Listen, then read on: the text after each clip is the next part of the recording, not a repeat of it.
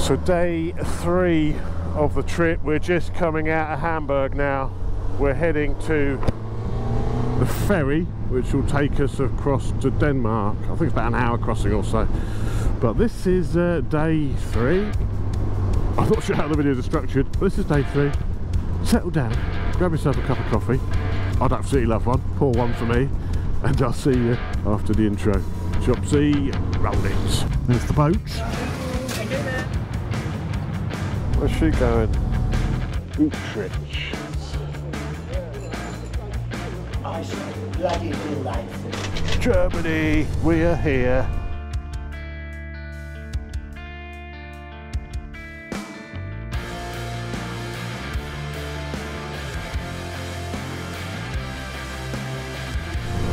Never been to Hamburg before, so I'm just going to have to wait for people to go and do one.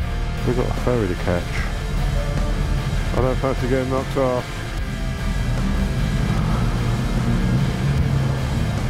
Oh, it's too hot in there.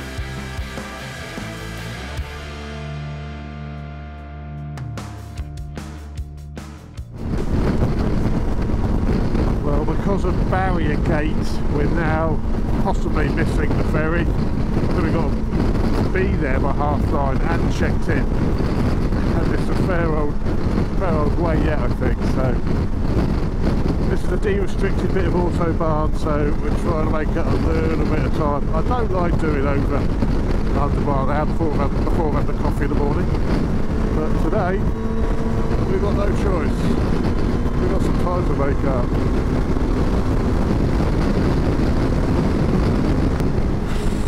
If we miss the ferry, I think it's 4 hours to go the long way round to Denmark.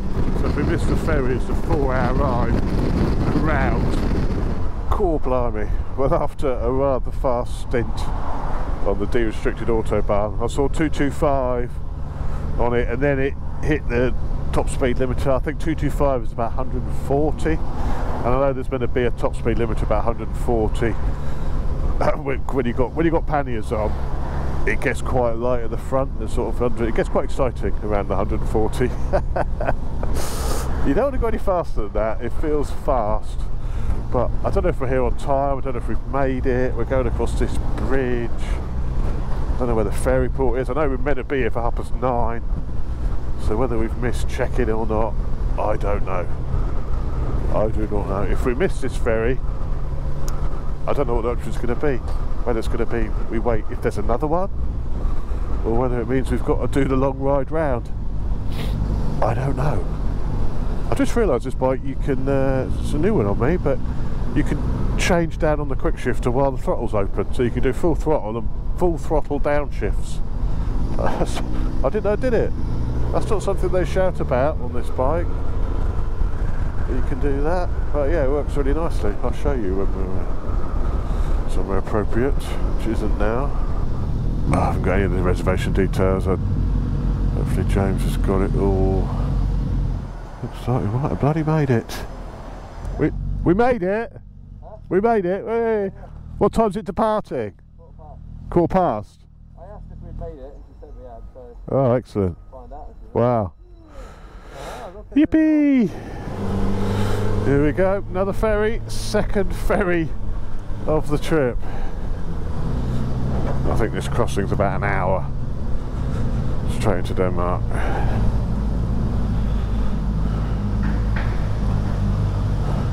That looks rather slippery, doesn't it? Strap down job, is it? No, strap down. Strapping commence. Could you go put on that, Dave? Could you, while I push the bike down a bit? stand on the peg. Oh yeah, it's just trick. Trips and tricks. Let's just go for the side stand.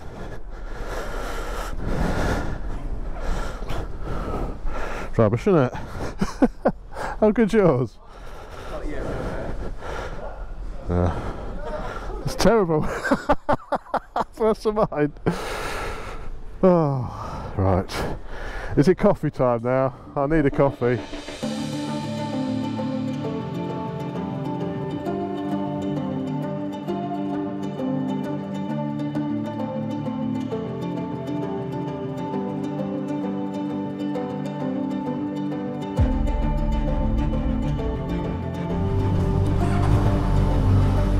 was a very uneventful crossing.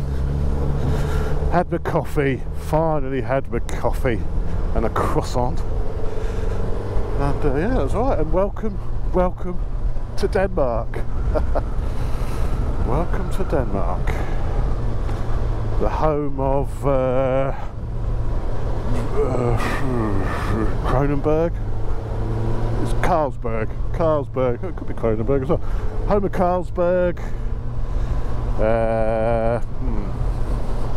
Shush fella. What else is Denmark famous for? The Mermaid. Craft beers. And loose swimming.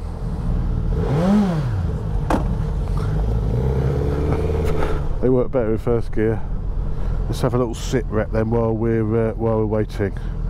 We have done 1,011 kilometres so far. We have done 12, nearly 13 hours in the saddle, and we've got 138 kilometre range left. So over 1,000 kilometres. I don't know how many more miles we've got to do today, but I think we go to Copenhagen now.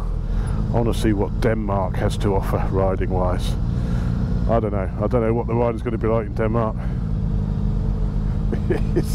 It's the slow speed, don't touch the floor game, James, is it? You should have said we were playing. Me and James have a game. Oh, James, that was pitiful effort, James. Thank you. No, got away with it. So I was saying, full throttle downshifts. Fourth gear, full throttle. There you go. Suzuki don't shout about that. I don't know why they don't shout, but that's a feature you can do on this bike. I never even knew. I've got one of these. It works. It turns out there's actually a ferry every half an hour. So if we had missed that, we'd just have to wait half an hour for the next one. It would not have been the end of the world.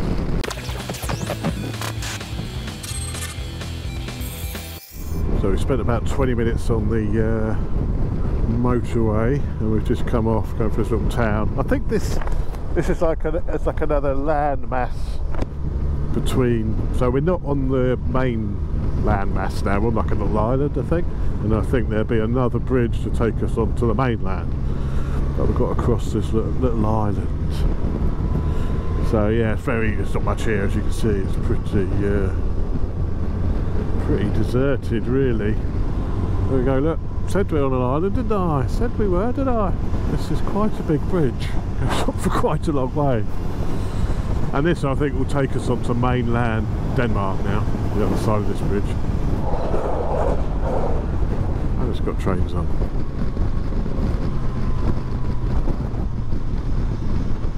Square looking houses. They're a bit boring looking, aren't they? Very sort of symmetrical. I can imagine Hansel and Gretel popping in there. A bit of gingerbread. Or are they Swedish? Hansel and Gretel, are they Swiss? German? Austrian? One of those. It's a little bit depressing, isn't it? It's got a little bit of a depressing vibe. Like southeast England in the 70s.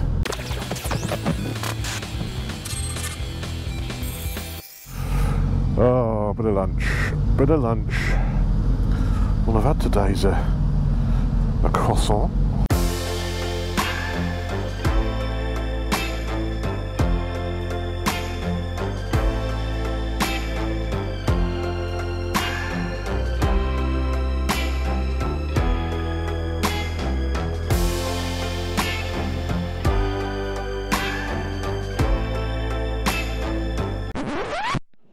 Lovely little lunch stop.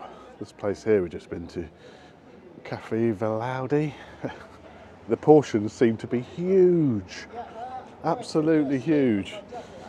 So yeah, nachos, but the biggest portion I've ever had. Sometimes you get nachos, you don't get enough, do you? So I said, I'll have a side of chips, and they didn't even touch the chips.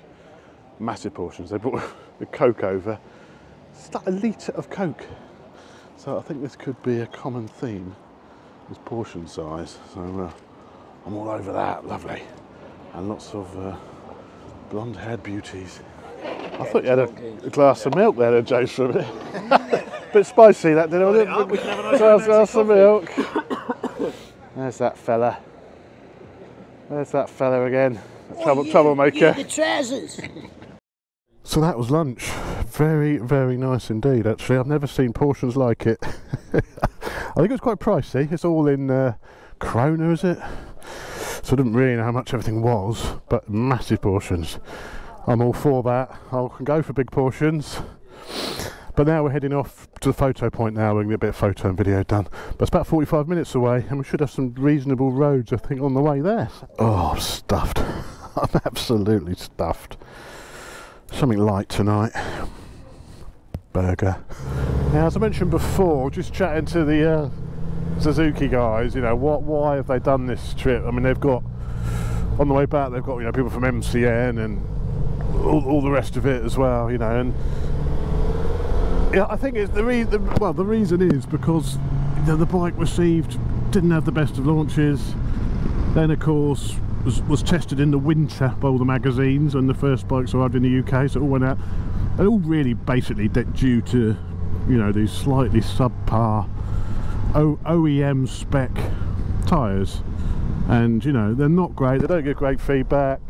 Once they're all warm and the conditions are lovely, you know, they grip, but they don't tell you too much of what's going on with the bike, and that was a big problem. You know, for the sake of saving probably 50 quid per bike, putting something decent on it.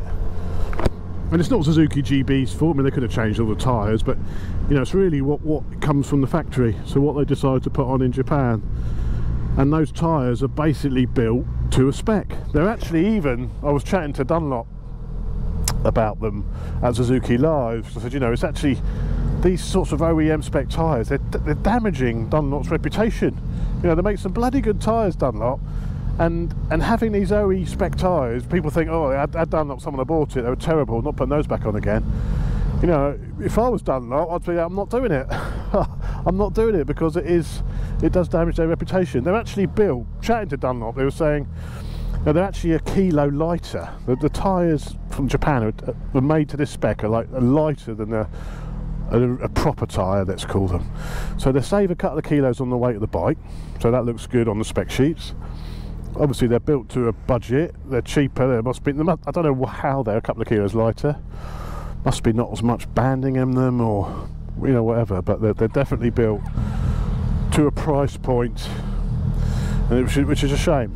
So I think this whole event is just to sort of let people realise that the GX is very good. You know, don't go on those first impressions, and you know, I've got a long-termer. I really rate it. You know, if you see my comparison we did with the XR, the new XR, me and Greg did a comparison with this bike, we both would have taken the GX with our own money, because it's £4,500 cheaper than the equivalent spec XR.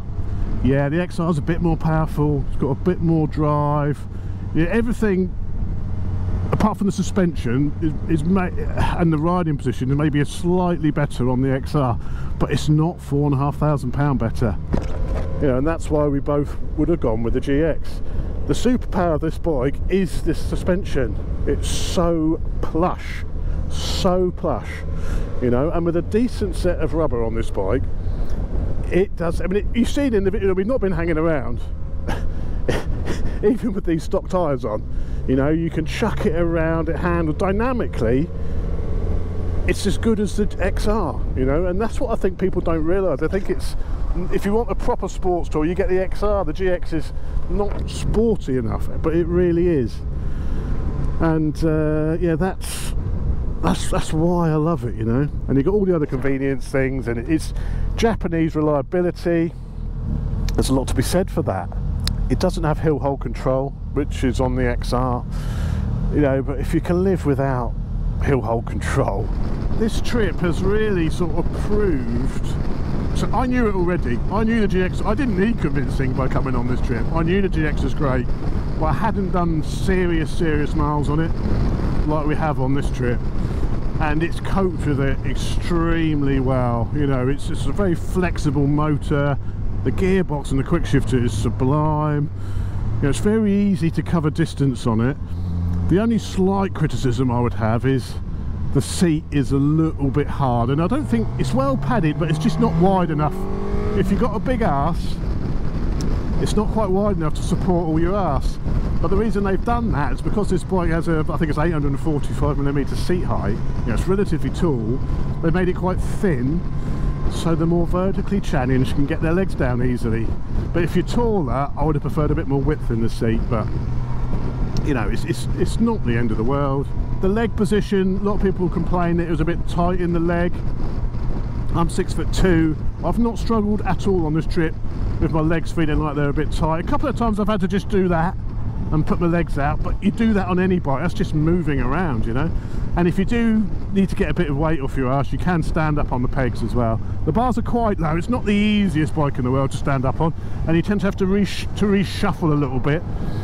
Well, I've got size 12 feet, so they can hit the exhaust a little bit, so I have to reshuffle. But you can stand up, take weight off your ass. You know, it's a great bike. Any other niggles? Only other thing I think which is a little bit poor, if I'm being honest, is the fact that the front screen, you can't adjust it without tools. It's a 20-minute job to change the screen height. You know, Suzuki will say, yeah, but once your screen's set, you don't really move it, you don't really touch it. That's true. That's true to a degree. But if you're like, especially on a tour like this where it's hot, if you get hot, sometimes you need the airflow, so you might want to drop the screen to have the air. You can't do that easily. So that's a little bit of a shame, and it can't have been that hard to have some sort of mechanism to pull that screen up and down. It doesn't have to be electric, but it needs to be adjustable without tools. So that's probably my biggest gripe, actually, is the screen is not adjustable without tools. But you could say it is sort of fit and forget to a degree with the screen, isn't it? And I found with the screen in the uppermost position, which this is in the lowermost position, and that little add-on, and a little pyramid add-on on top, I get perfect cover behind that. And I'm 6'2". I can do 90, cruise at 90, 100 miles an hour without any buffeting on the helmet with that little add-on and the screen in the upper position.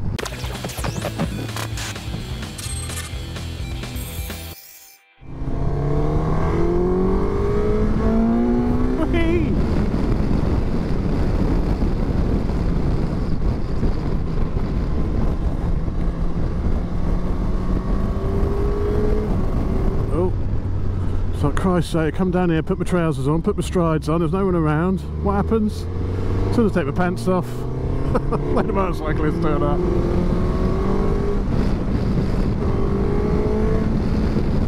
Wow, this is gorgeous.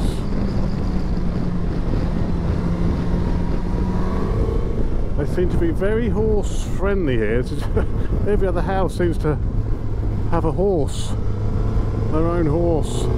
Or shit.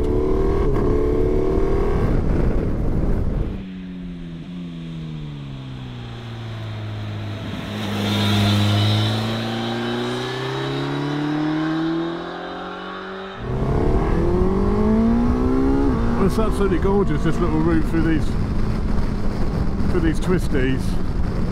Really, really nice. I've asked if I could just get an outline of the route map, because it'd be good to share that in case anyone does want to recreate our little trip.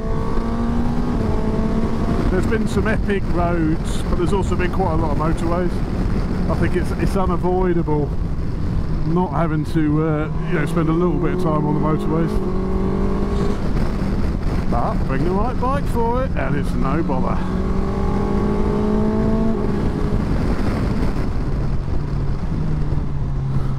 Quick shifter is bloody excellent, eh?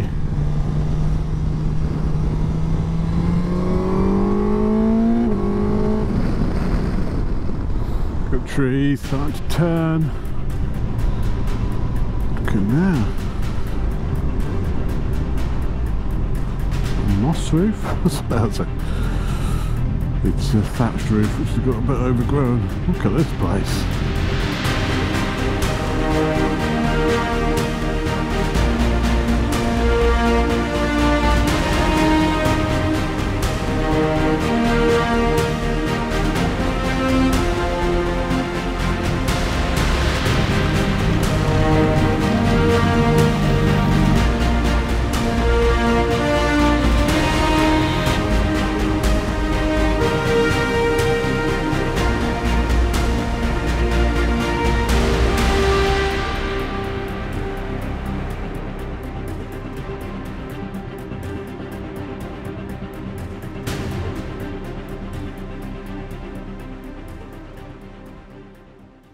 Wow, we've just done our photos and video guffage.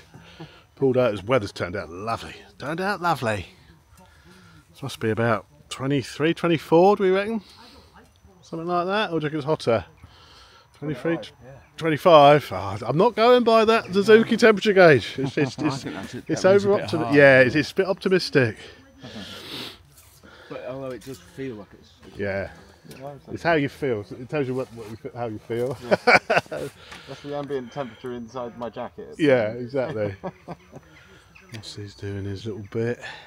James is gutted because he's dropped his helmet. Oh no. He's gutted, he's not happy. He's got a face on him. On the grass though? No, on the road. Damn it. Scuffage. Well, you know, the S had There's visor scuffage.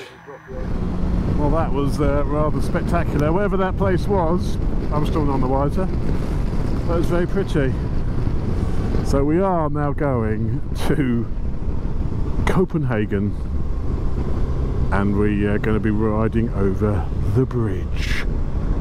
And that's the final thing we've got to do. It's already 5 o'clock. We've done 1,178 kilometres since we left Suzuki GB in Milton Keynes. And I don't know, we've probably got another 50 to do, I guess, 50-ish.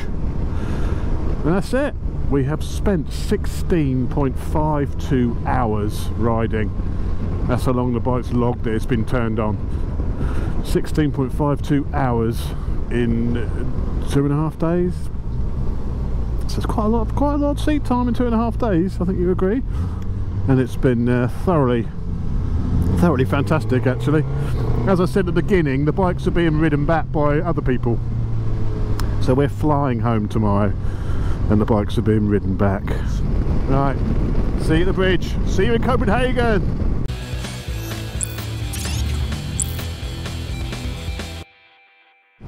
Here we go. This is the bridge to Sweden. Look at that bad boy. I don't know what the speed limit is across here. Look at that bridge. The wind farm out there. Wow. Look at that. 5 countries. UK, Netherlands, Germany, Denmark, and now Sweden. Okay, for 5 minutes. Look at that. Beautiful. Absolutely gorgeous. Here we go. Well, we're going into Sweden. That's the bridge. This is Sweden. So we're literally going into Sweden, then turning around and coming back again. But it still counts as going to spin to Sweden. Still counts. Nothing to declare. We're in Sweden. Welcome to the 5th country of the tour. Sweden! Right, where's IKEA? I want some meatballs. Copenhagen. There you go. Video would not be complete without a little bit of Copenhagen, say it. Copenhagen by night. I don't know how far in we're going. I don't really. It's not a very tall city, is it? It's very from here anyway. There's not many skyscrapers or anything. I hope you've enjoyed this little tour series. It's been nice to come and do something a little bit different. In Denmark, touring to Denmark, it's a little bit different, isn't it? So, you know, massive thanks to Suzuki for sort of organising this. And the only thing I wish I could have done, I wish I could have bought my own bike. But hey ho. Hey ho, it's less miles on mine, I suppose, isn't it? Less miles on my tyres. I hope you've enjoyed it. There will be that tracer comparison coming at some point. Maybe we'll even take those on a little bit of a trip, just to give again a bit more of a flavour and real world sort of test, you know, where you've got your own luggage in there, you've got the bikes laden up. And that's been another thing which has quite impressed me with this, is the agility when it's fully loaded is still very good. But there we are. Hope you've enjoyed it. Take care of yourselves. I'll see you in the next one. Cheers, guys.